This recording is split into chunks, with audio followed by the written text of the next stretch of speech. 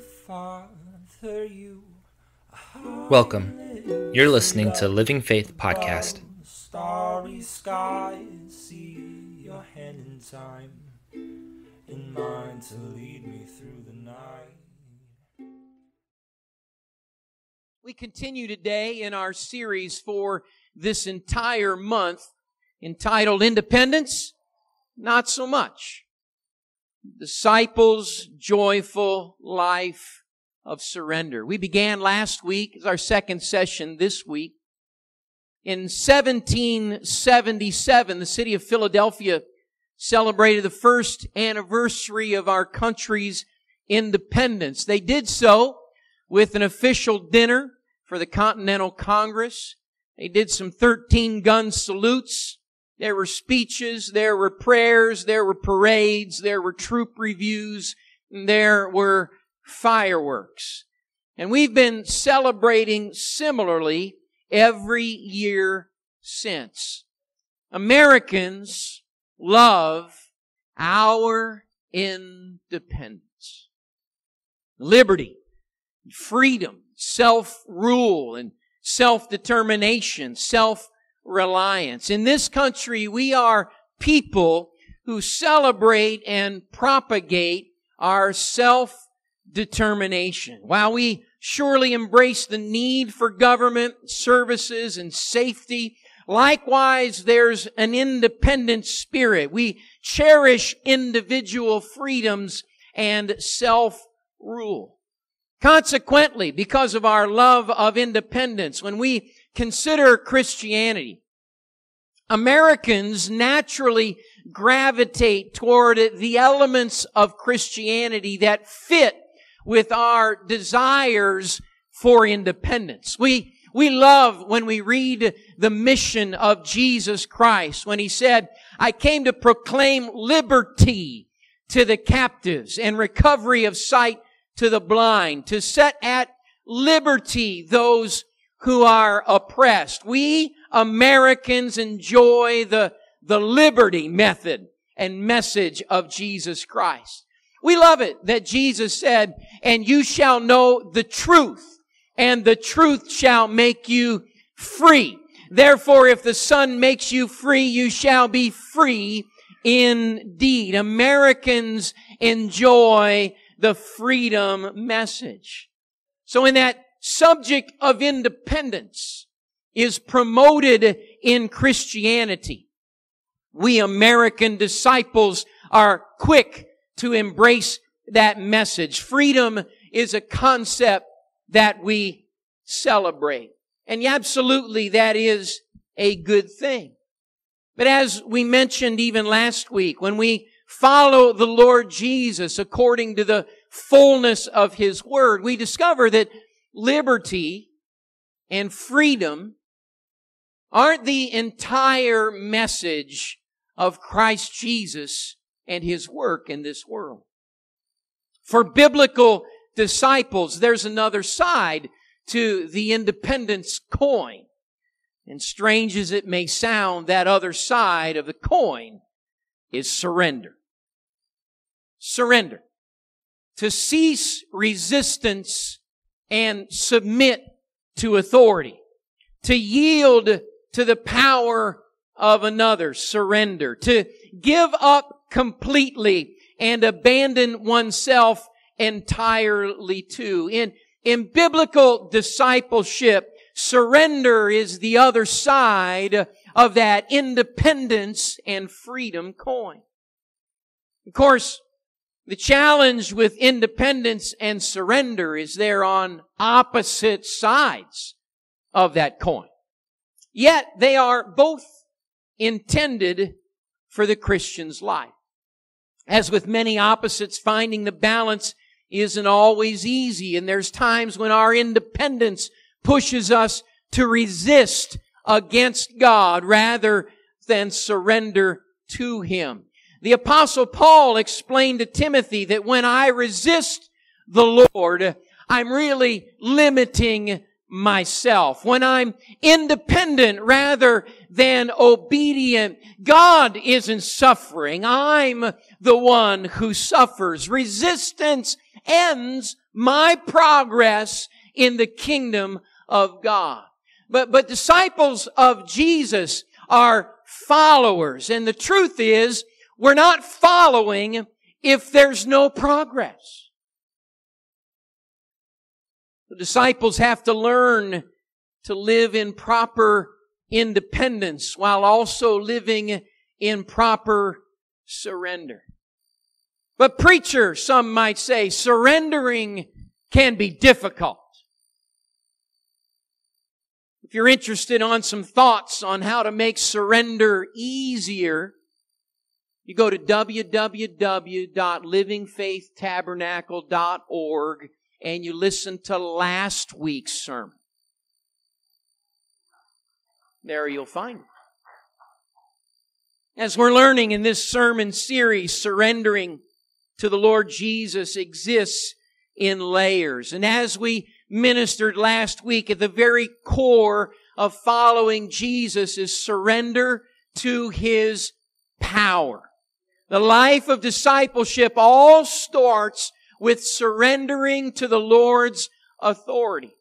Having done that, having surrendered to His ultimate authority, then there are additional layers of surrender. We surrender to the Lord's precepts or His instructions. We surrender to His promises or His blessings. We surrender to His principles or His values. And finally, we surrender to His people or the body of Christ. And every Sunday this month, we're discussing a different layer. Today, our topic is surrender to the Lord's precepts. To the Lord's precepts. What do you mean by precepts? Well, precepts is a word that means a commandment or an instruction. It's an intended rule of action that's given with authority. In religious framework, precepts is usually a command respecting moral conduct. In everyday language, it means this: precepts define our morality. Precepts, if you will, are morality in action. Morality is simply what we believe is right and what we believe is wrong. What's good and what's bad. Our basis for the way we make decisions is our morality. And the way we describe our morality is through precepts. Morality in action, in practice. What we believe is lived out in practice through precepts. Now, I would submit today that loving relationships extend, loving leadership extends morality to those following through precepts. Loving leadership extends a right way of living to the people that leader loves through precepts. Maybe it looks more like this in the day-to-day. As a parent, parents are constantly issuing our children instructions. We take the time to instruct our children because we want the best for them. Ideally, we want them to skip the mistakes that we've made as adults. Our instruction in for our children is to better their lives. And so we are constantly sharing information with our children. We share with them the need to brush their teeth and how to do so. We teach them to clean their room and how to do so. We instruct them to politely address adults and how they would phrase those words. We teach them how to properly treat their siblings. We teach them when to be quiet and when it's fine to be loud. We teach them to sing and to worship during church and elsewhere also. We teach them to pray, not just by our example, but in practicing with them. You see, parenting precepts are seemingly endless. You don't believe me? Talk to the parent of a preschooler or a grade schooler. You don't have to listen to the words. Listen and look at how tired they are. It's an ongoing effort. And yet, as parents, sharing those instructions, giving those guidelines, issuing those precepts, we expect our children to follow all of the instruction that we share. Why? Because we want to better their lives. Because of our love for them. Loving parents, we don't attach a threat of separation with each instruction. Think about it. Loving parents, we don't follow instructions to our children with this, or I'm going to throw you out of the house. Pick up your clothes off the floor, or you're out of here, you're on the street. Brush your teeth, or I'm changing the locks on the door. Now, we might feel like it, but we don't say that. We don't issue the threats of separate. Are you with me? We don't threat separation every time we issue instruction. Because we're loving parents, we continue to guide, we continue to lead, we continue to train, because we expect, hopefully, they'll follow all of our instruction. Hopefully, they'll realize it's for the best of their life. It would be silly to threaten to throw them out over every bit of instruction. Now, just because we don't threaten to toss kids out of the house with every instruction doesn't mean the instructions are worthless or unimportant. Listen, if your mom and dad don't threaten to make you a homeless child if you don't brush your teeth, that doesn't mean that brushing our teeth is unimportant.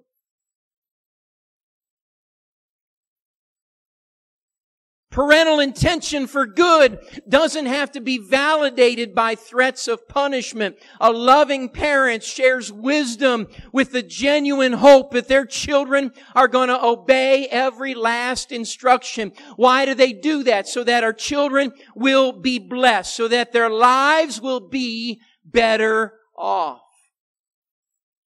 Likewise, the word of the Lord is His morality extended to humanity.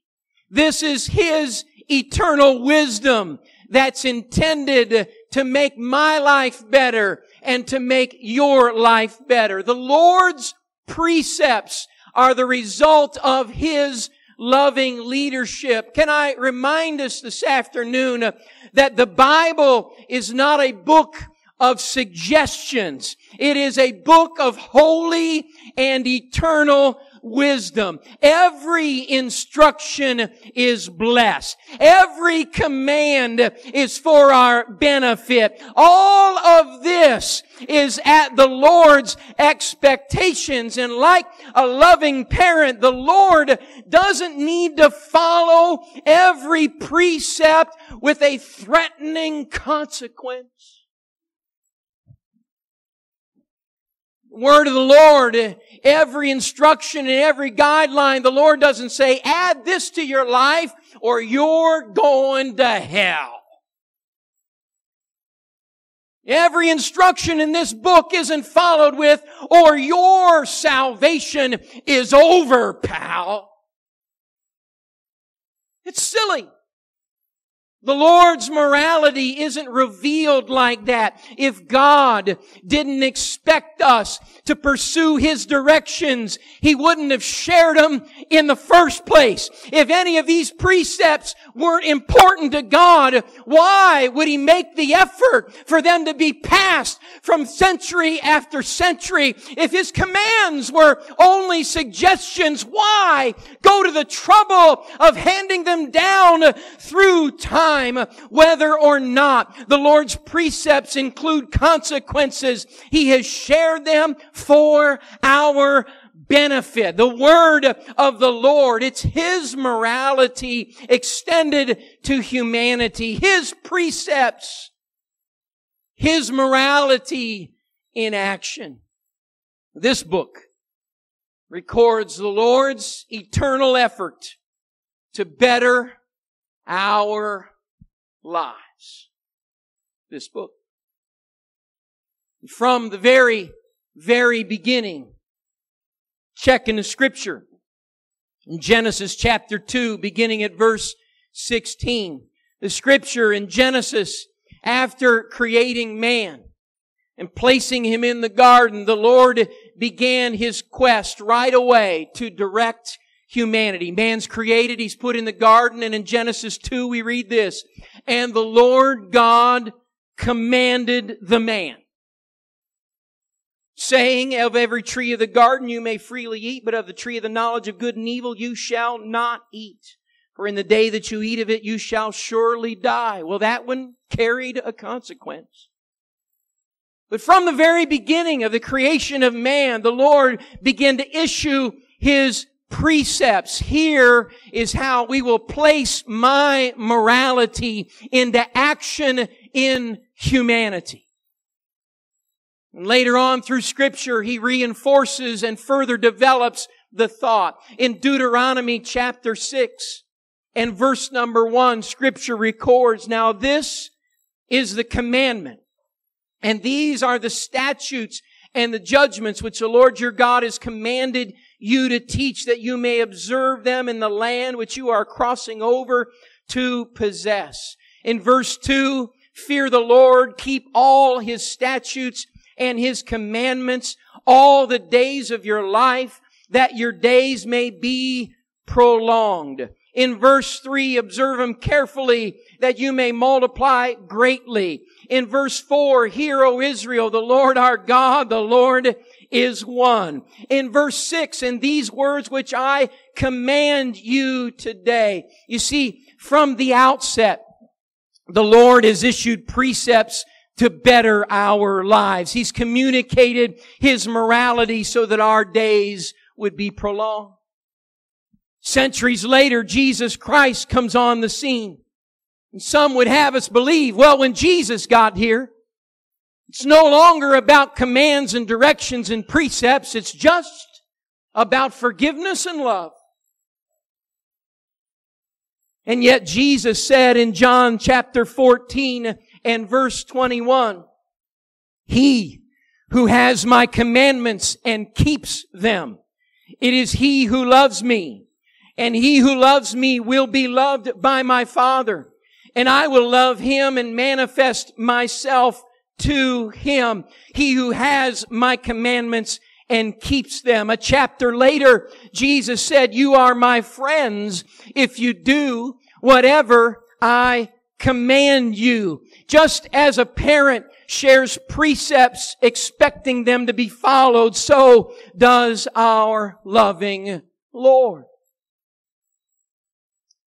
But here's a challenge we face. Independent Americans like us have problems with precepts like this. Americans tend to embrace their independence far and above their surrender to godly precepts. Earlier today, taking prayer, Don mentioned a dollar bill. In our currency, there is a phrase put there by the founding fathers when they started making money. It says, "In God we trust. As a country, our leading fathers put that to be part of our currency. In God, we trust. But America has changed significantly since then. If money was created today, would we include that phrase?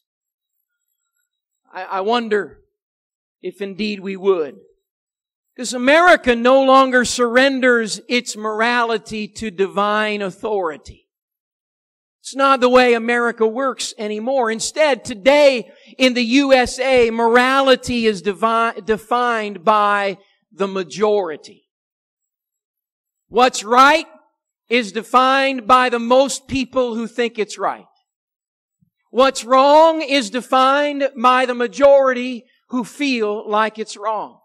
And as defined by the majority, what's right today could be wrong tomorrow. Oh, preacher, you're exaggerating. Really? Decades ago, it was fine and dandy and promoted to smoke cigarettes. Smoke them by the pack.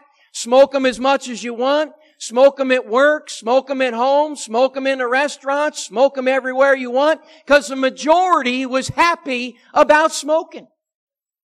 Those who became addicted and hooked to smoking are disappointed today because they're no longer in the majority. Now the majority has turned the tide, and what was good before is bad today. You with me?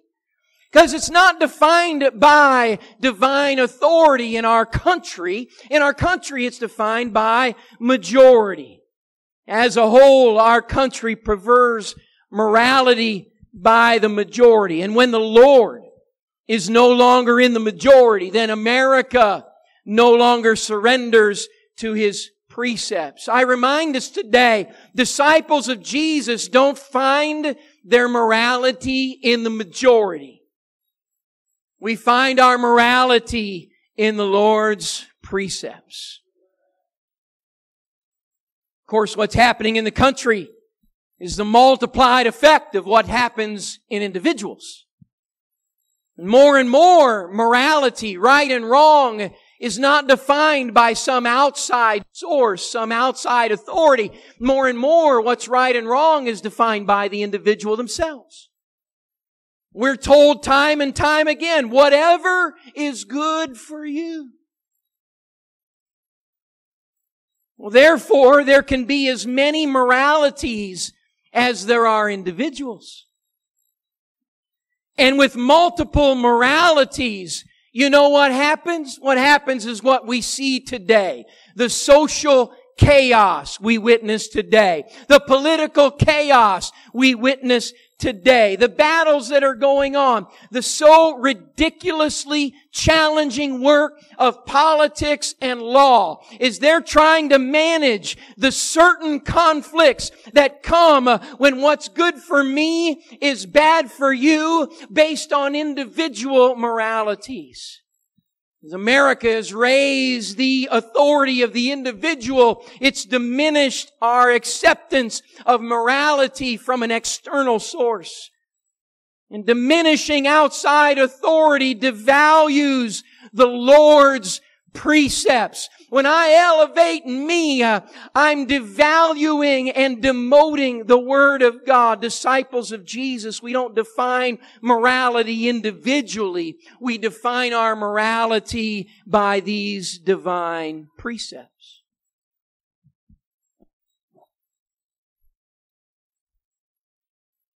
As children mature from little ones on into older ages, their understanding increases. And as time goes on, their mental development, their life experience allows them to understand the reasoning behind precepts that their loving parents share.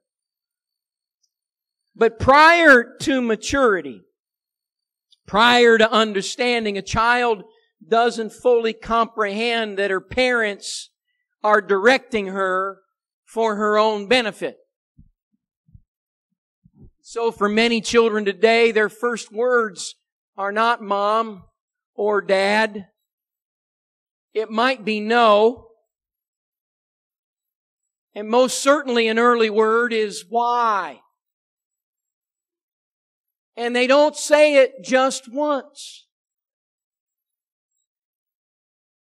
Why? No, I want you to do this right now. Why? I want you to do this right now. Why? That's why the tool of the parent is the broken record. Why? Just do what I said. Why? Just do what I said. Why? Just do what I said. Children today don't even know what a record is, but some of us old folks just keep repeating the precept, repeating the precept, repeating the precept. Why? Because the children can't. It's not that they won't understand, they cannot understand.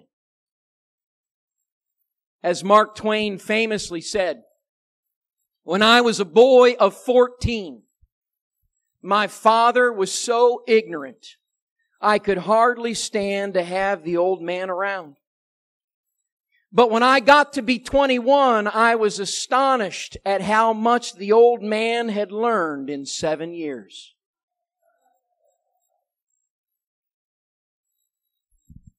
Our generation has been taught to ask why. We've been taught to discover the reasons behind the actions. And that's really good, because to understand the meaning behind the instructions, there are times we find out that there are new processes and better solutions to the problems of before. But that desire and drive to always have a reason before we follow the precept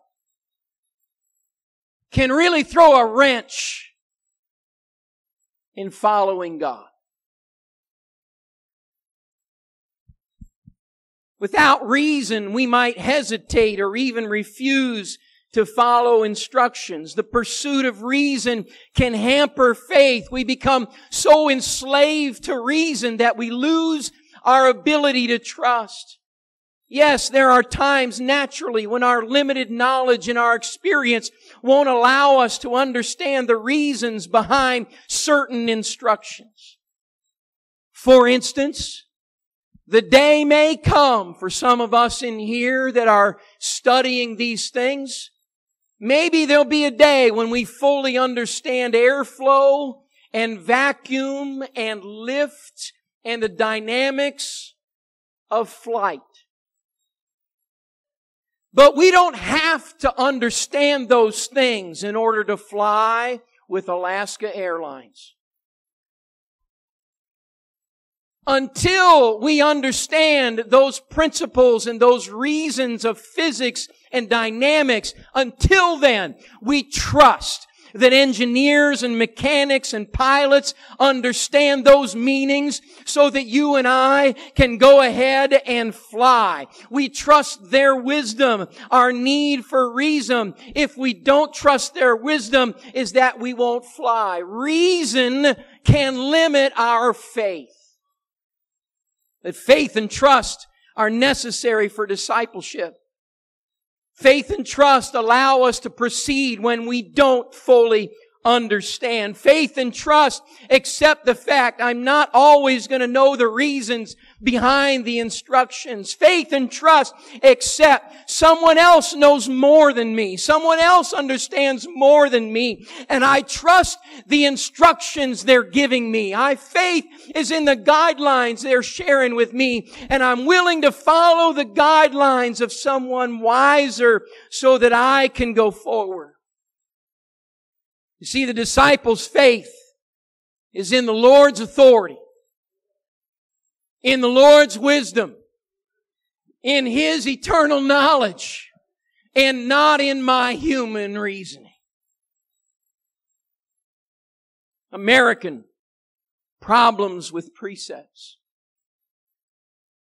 Well, knowing those things, what should disciples do? Those things are battling against our surrender to the Lord and Savior. What should we do in response? You know, I know it sounds counterintuitive, but for disciples, hear me, understanding comes after we surrender to the precepts. Reasoning says, when I understand, I'll follow. But the Word of God says, follow first, and then you'll understand. In the Scripture in Psalm 119 and verse 100 is one of many verses that the Lord shares with us. Note what the psalmist penned. I understand more than the ancients because I keep your precepts. Keeping the precepts came before the understanding. In verse 104, he says this, through your precepts I get understanding. It was by the precepts first that understanding comes afterwards. In 98 of the same chapter, you, through your commandments, make me wiser than my enemies. There is something about the kingdom of God and the work of God and the way God works with humanity. But first, we surrender to the Lord's precepts and we understand and recognize wisdom will follow that obedience. I preach today to Americans. I preach today to those that have embraced independence as part of our social and political structure. We don't approach the Lord of glory with an independent spirit saying, you explain it and then I'll do it. No, my friend. In the kingdom of God, we say, I'll do it. I trust you and I'll understand it by and by.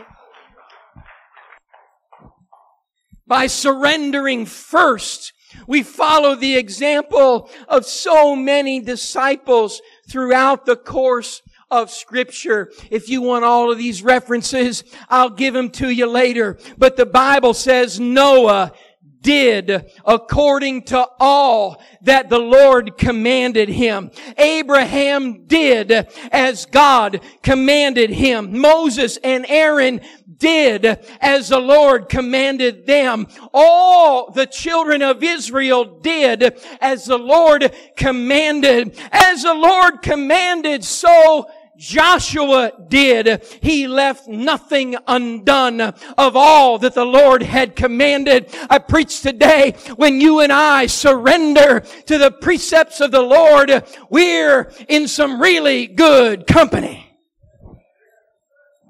David did as God commanded him. Job said, I've not departed from the commandment of his lips. Jeremiah reported, so I went as the Lord commanded me. Ezekiel said, so I did as I was commanded. The New Testament, Joseph did as the angel of the Lord commanded.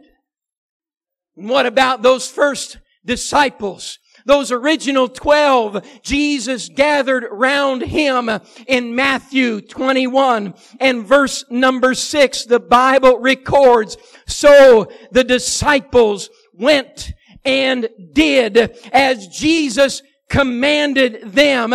In fact, they were merely following the example of the one that they were following. In John 14 and 31, here's what Jesus said, but that the world may know that I love the Father, and as the Father gave me commandment, so I do. We're in some great company when we decide, I'm going to surrender to the precepts of a loving Lord.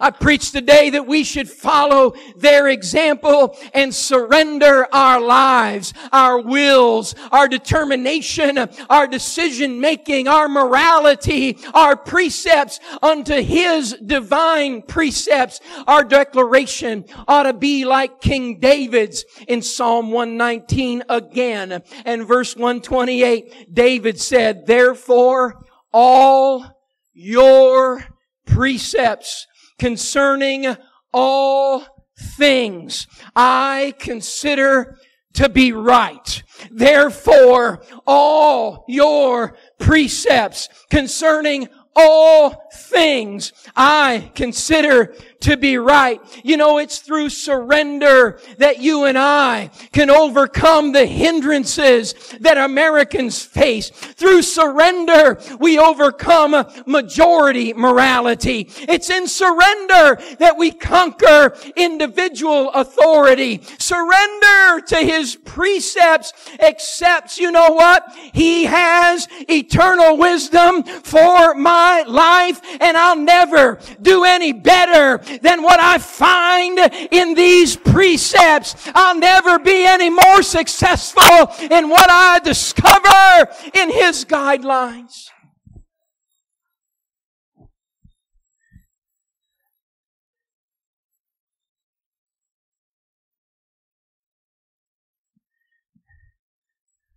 Why would we do that? Why would we surrender before we know for sure? Why would we surrender before we have crossed all the T's and dotted all the I's? Why would we surrender when I can't fully explain everything He's asking me to do and not do? Why would I surrender? David again explained like this in Psalm 119. Verse 40, David said, "Behold, I long for your precepts. Revive me in your righteousness." In verse 45, "And I will walk at liberty, for I seek your precepts."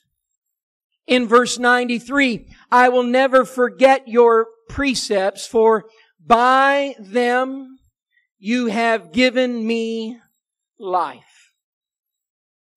I submit via Scripture today that the reason to surrender to His precepts is that life and liberty and righteousness are in these precepts. That life and liberty and rightness are in His morality. Are you struggling with some kind of bondage? Are you hindered by something that's holding you back today? Are you in need of liberty? Are you wondering about your life? Are you concerned about your future? Can you not decide the right thing to do or which way to turn? I preach today, in surrendering to the Lord's precepts, we enjoy life. In surrendering to the Lord's precepts, there is liberty. There is righteousness when I surrender.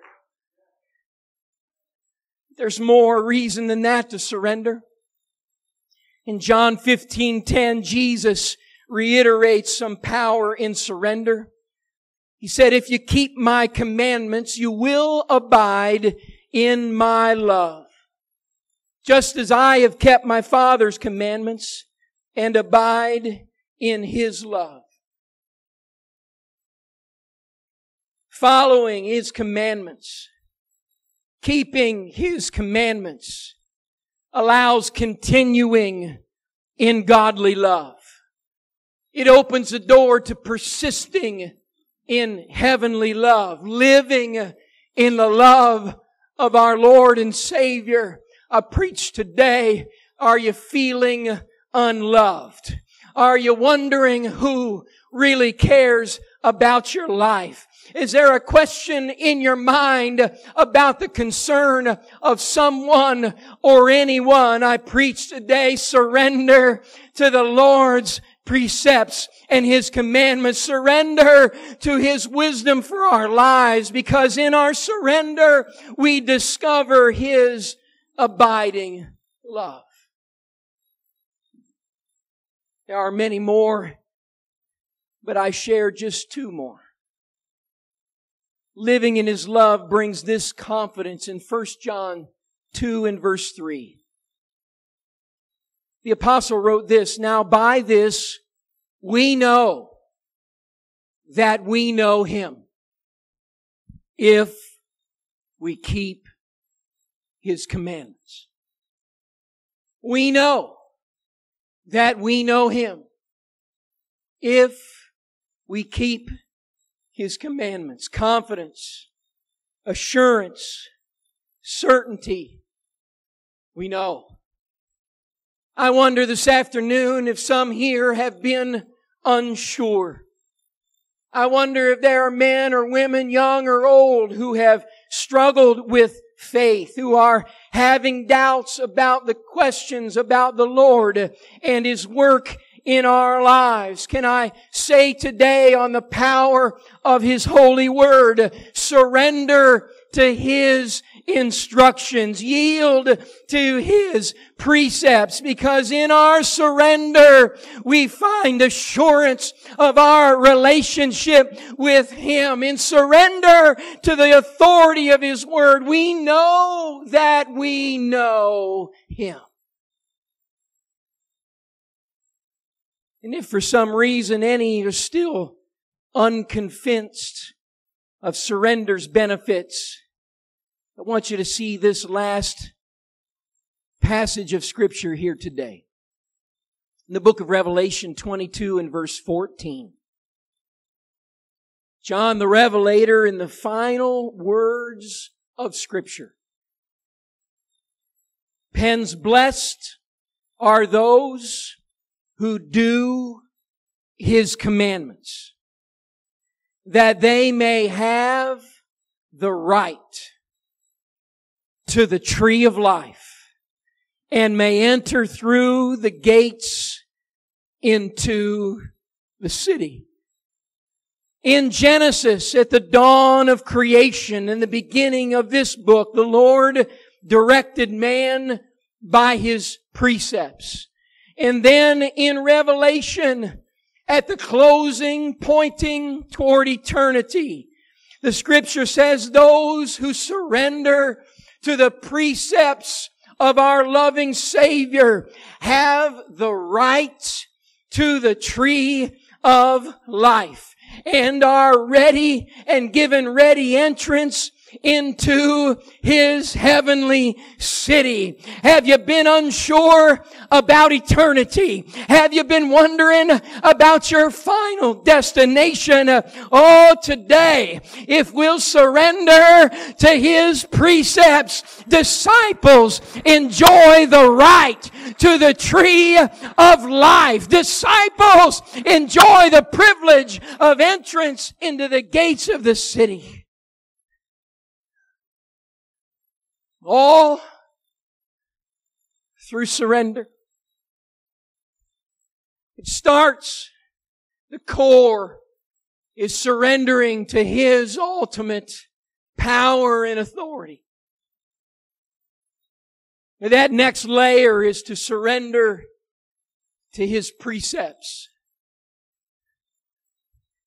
His selection of the best way to serve Him successfully in this life. So important to Him that at the dawn of creation, man still smelling like a new car, in a brand new garden, before things get rolling, the Lord starts giving direction. The best way to do this. Would you bow your heads across this auditorium here today? As we mentioned last week, a long-time human symbol of surrender is the simple raising of our hands. With eyes closed, folks thoughtful and praying about the Word and acknowledging the Spirit of the Lord in this place. I'm calling people, I'm calling those who desire to surrender, to issue signs of surrender unto the Lord. Not for me, not for the preacher to look around and count hands. It's not what it's about today.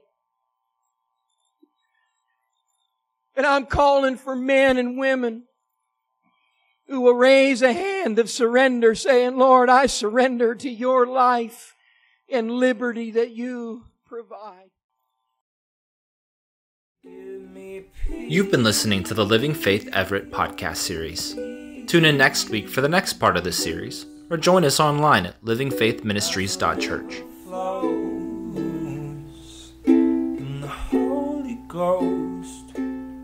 You give me peace.